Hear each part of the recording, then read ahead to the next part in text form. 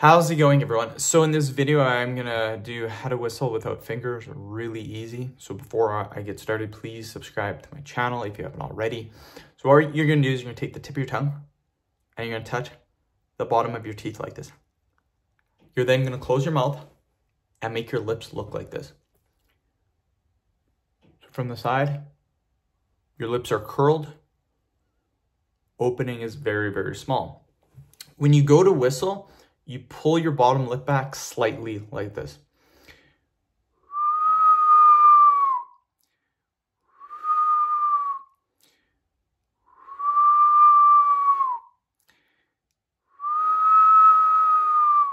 Notice every time I whistle, right before I do it, the bottom lip comes back like this.